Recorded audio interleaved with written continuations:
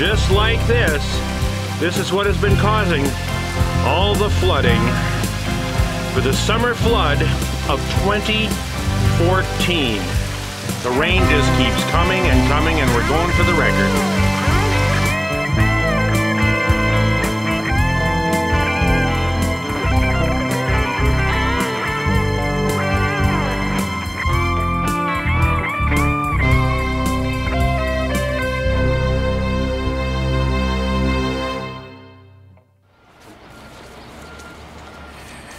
Hello and welcome to Stillwater, Minnesota. Of course, that would be in the United States of America. My name is Greg Sampson, local historian here. Stillwater is a city outside of a more famous city, Minneapolis, Minnesota, in the United States of America. And you're witnessing history in the making. They are closing the Stillwater Lift Bridge, a bridge built in the 1930s, to all traffic for at least a week until the river crests because of this great flood that we're having here in 2014. For those of you that have seen my other films, they last did this and the Great Stillwater Flood of 2011. So come join me today as we take a look all over Stillwater at bridges past and bridges in the future, Stillwater Flood 2014. Shall we? We shall. If you're coming to Stillwater, just remember the lift bridge is closed. Make sure and use an alternate route.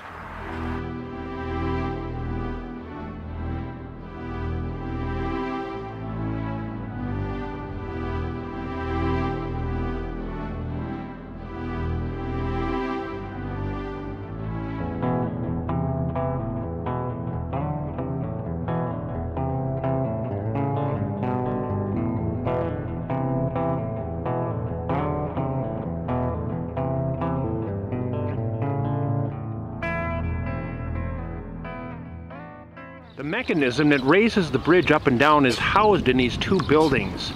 And along with these pulley weights here, that's what makes the bridge go up and down. So when we have flooding, the bridge must be in the up position, because otherwise, as you can plainly see, the water would be going right over the mechanism.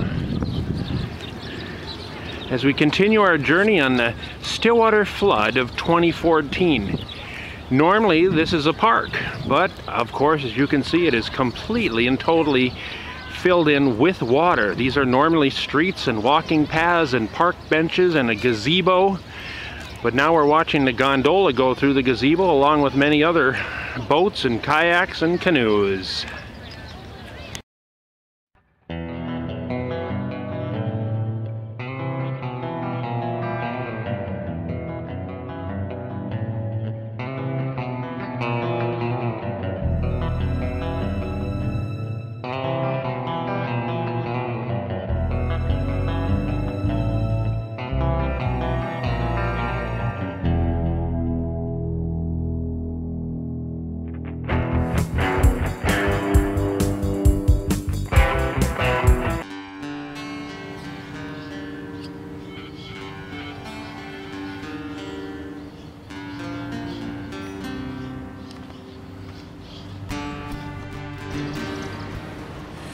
Downtown Stillwater, Chestnut in Maine, rush hour.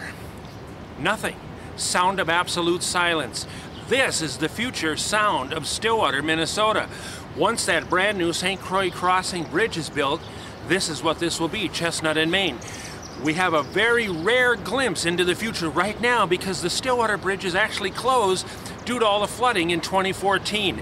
This is the sound of Stillwater's future. Sounds great, looks bright, as we watch Stillwater, Minnesota reinvent itself. Should be interesting.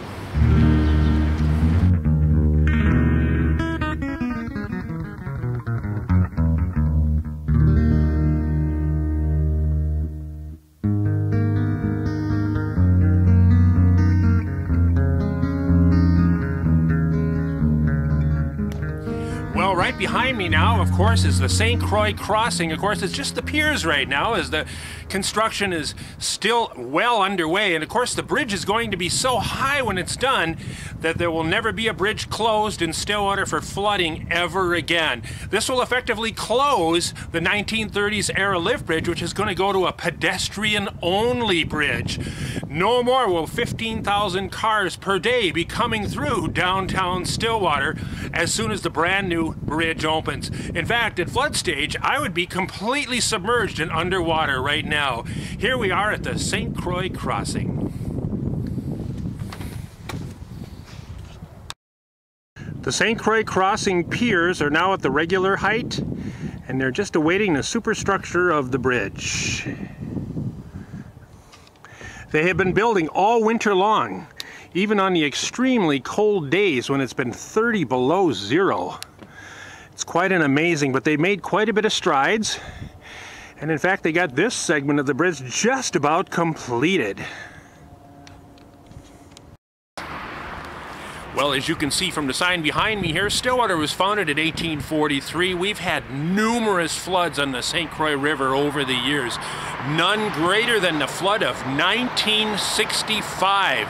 And of course, that means the other river towns are flooding too, including Hudson, Minneapolis, St. Paul, Red Wing, so on and so forth.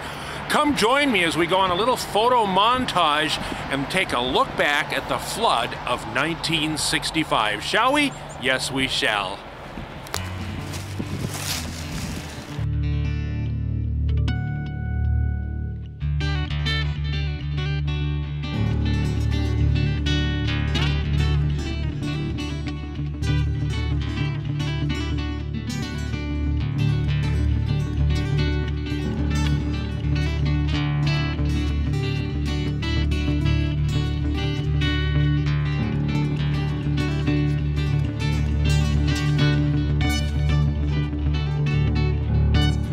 Well, it looks like our friends from 4 News at Noon are here. What a great shot they have of the St. Croix Valley. And of course, the Stillwater Bridge being closed.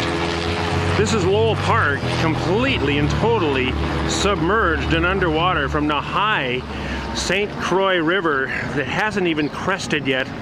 Here is the gazebo. Normally roads and paths go to that. And we continue on our journey down the swollen, very swollen St. Croix River on the flood of 2014, Stillwater, Minnesota, United States of America. Well, as you can see right now, this is what the water levels normally look like here in Lowell Park. Along with the lift bridge, you can see the water is down back to its normal level. Bridge is back in normal operation.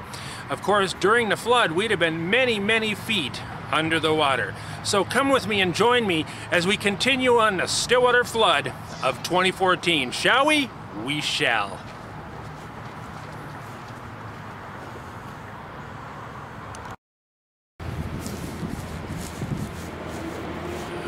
Dobry dien, spasiba, dobry večer. Yes, for my international speaking guests watching today, I thought I would do the ending of the program in Russian.